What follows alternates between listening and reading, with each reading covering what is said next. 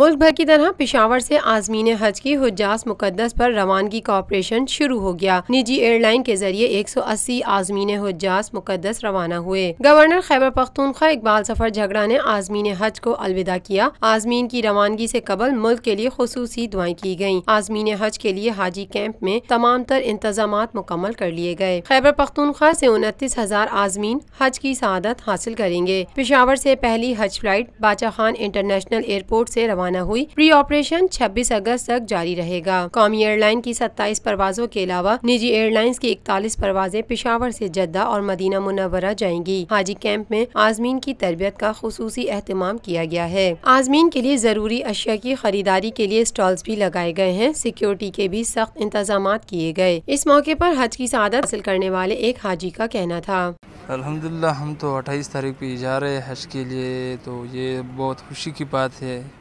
ये बहुत कम लोगों को ये जो है ना ये खुशी मिलती है। यहाँ पे इंतज़ामात अल्हम्दुलिल्लाह ये 2 साल ये आज इसी साल भी पहले साल भी ये बहुत अच्छी है इंतज़ामात।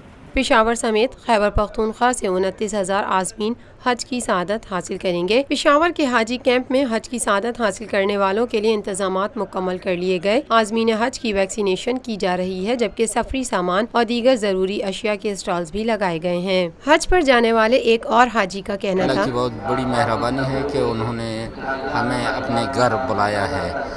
इंतजामात भी माशाल्लाह बहुत अच्छे हैं, तो इंशाल्लाह यहाँ से जाने के बाद वहाँ पर पाकिस्तान की सलामती के लिए, पाकिस्तान की तरक्की के लिए दुआएं करते रहेंगे, क्योंकि अगर पाकिस्तान है तो हम हैं, अगर पाकिस्तान नहीं है तो हम नहीं हैं।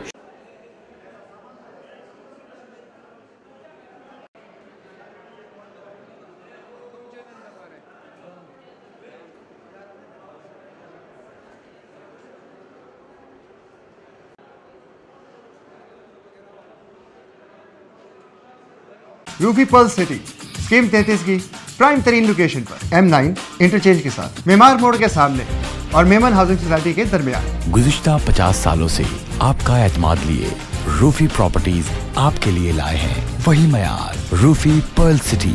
पर्ल सिटी 120, 150, 200 और 240 गज के तैयार बैंगलोस पर मुश्तमिल एक मुकम्मल secured gated community living project. Rufi Perl city जदीद तरीन सहूलतों से आरास्ता, पुरसकून और पुरफिजा रिहाइश, जिसमें थीम पार्क, फिटनेस सेंटर, मस्जिद, solar power backup, RO plant के जरिए 24 घंटे मीठा पानी। Scheme 33 Karachi university, NED university, PCSIR और गुलशन कनीस फातिमा के करीब तक। रूफी ब्रदर्स की गोल्डन जुबली पर ओवरसीज और साबका तमाम माइनॉरिटीज के लिए 10% का खसूसी डिस्काउंट। बुकिंग और दीगर तफसीलात के लिए ईस्टलैंड marketing UAN 11117834. Lotus Lake Towers, a groundbreaking endeavor by Lotus Properties.